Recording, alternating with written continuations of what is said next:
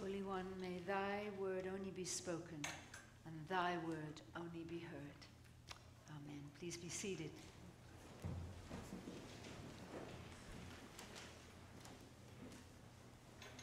It's a great joy and pleasure to be worshipping with you today.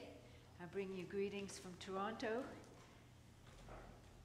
And this morning I want to look at our passage from Luke's Gospel. Particularly that first sentence.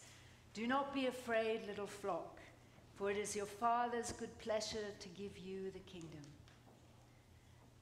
That sounds pretty good, doesn't it? Don't be afraid, little flock. Images come to my mind anyway of the shepherd, protective and caring, keeping us safe from harm, maybe even slipping the crook around our neck and pulling us back if we wander off into what seems to be those greener pastures. Now, I wonder what images come to your mind. Maybe you find them comforting, or maybe you're actually not too keen on the idea of having your neck crooked and being pulled out of greener pastures. But what of the second part? The kingdom that our Father wants to give us. Every week we pray, thy kingdom come, in the Lord's Prayer. But what does it mean? And what does it look like? And this is what Jesus is teaching his disciples. In last week's gospel reading, Jesus is in the middle of speaking when he is interrupted. Now, as I said at the earlier service, you probably heard this, but there's a joke about how pastors react when they're in mid-flow and somebody interrupts them. It's never good. And maybe that's why Jesus seems a little curt in his response. He tells a parable of the farmer whose only concern was for his own welfare. He looked to his own wisdom. He looked to see what he would do. He talked to himself. His advice didn't help him very much. I'll build bigger barns to store my grain, he said to himself. I will eat and drink and be merry. But God said, you fool, this very night your life is being demanded of you. He couldn't take all his grain with him. And now he had to face God's judgment, not because he had all this grain, but because of the greed with which he planned to hoard it. When we talk about the kingdom of heaven, we have to balance the reassuring words of the caring, protective shepherd, of the Father who knows us, knows what we need and loves us, with the judgment that we will all face. The Old Testament reading is a hard reading. But God has not changed. He loves and he judges. And we are in his hands. So this is the question. How are we living the life that he has given to us? Are we being changed into his likeness, albeit slowly and with some discomfort? Jesus said, do not be afraid, little flock, for it is your Father's good pleasure to give you the kingdom. Pretty good so far, but then comes the kicker. Sell your possessions and give alms. Make purses for yourselves that do not wear out, an unfailing treasure in heaven, where no thief comes near and no moth destroys. Sell our possessions and give alms. Possibly your least favorite topic for a sermon. Well, maybe giving alms is all right, but selling our possessions? Jesus was talking to his disciples, most of whom probably didn't have many possessions. But there was a large crowd, thousands we are told. The disciples we know, they were working, some of them, they had homes. And even Jesus had a common purse to support his ministry. Though putting Judas in charge of it, I always thought was an interesting choice. In general, though, this amassing of possessions doesn't seem like a good idea. If we have children or grandchildren, we may reason that we are keeping stuff to pass along to them. And indeed, there may be one or two things that they would really appreciate. But I was speaking with an antique dealer here on Friday afternoon, and he was telling us that when his son moved out into his own apartment, he didn't have anything. And so his parents said, who got this antique business, take a look in the warehouse. You can take anything that you want. Do you know, the father said to us in an astonished voice, he didn't want any of it. Everything in his apartment is from IKEA. For those of us, IKEA does make good furniture, although it probably doesn't last hundreds of years. But for those of us who are pondering such things, my hunch is that probably most of our children don't want most of our stuff. We know what Granny's silver means, but they don't want to clean it. They don't have a long history with Aunt Agatha's heavy bureau, and they've got nowhere to put it anyway, and they certainly don't want all those China tea services and ornaments. My guess is that, like the antique dealer's son, what they would like is for us to sell all that stuff and take them to IKEA, or maybe a trip to Hawaii. Unfortunately, it doesn't actually say that in Scripture, though. More likely, help others in need who don't have a home, or enough food, or few, if any, possessions.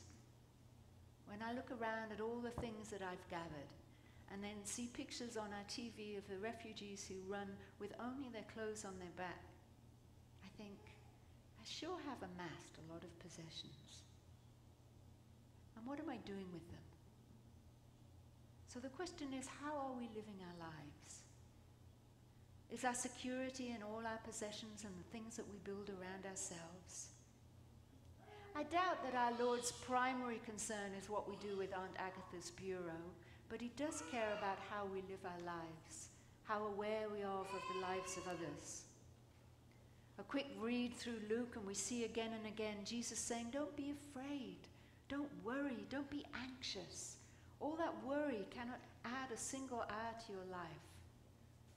And we in this crazy 21st century know that worry and anxiety is more likely to take the hours from our lives. Jesus' primary concern, I believe, is that the disciples learn to live into a new life, to the new covenant, to turn to him, to focus on him, to trust him for today and tomorrow, for life now and life after death. These are troubling times. As I said, I've just come down from Toronto in Canada. And we're a little concerned about what's happening in the southern land. Who do you trust? Our politicians, cannot protect us. Walls, no matter how high, cannot protect us. Guns and nuclear arms cannot protect us. Savings in the bank, health plans, retirement plans, land and possessions cannot protect us from the 100% guarantee we are all going to die. I'm sorry to be the bearer of bad news. What we can be absolutely sure of is that God longs for us to reach out to him, longs to take our hand, for us to put our trust in him. Henry Nam once pointed out that in order for us to take God's hand, we have to let go of those things that we hold on to so tightly. When we let go of them, we can take his hand. My little granddaughter, as I said again earlier, you knew I was going to be able to sneak her into the sermon somehow. She's recently learned to walk. And in the back garden at my daughter and son-in-law's home, there's a hill. And now she can manage to walk up the hill. But she can't walk down it yet. So when she stands at the top of the hill, she reaches out, and either me or her dad or her mum take her hand and we guide her down the hill. It's a lovely image of trust. Now she's taken a tumble, and she knows it doesn't feel good, and it doesn't do anything for her grandmother, I can tell you.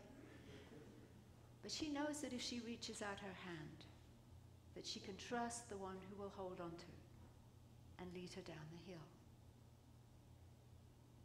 Jesus longs to do that with us. He tells us not to worry and not to be anxious. I confess to you, I am a worrier. I do try.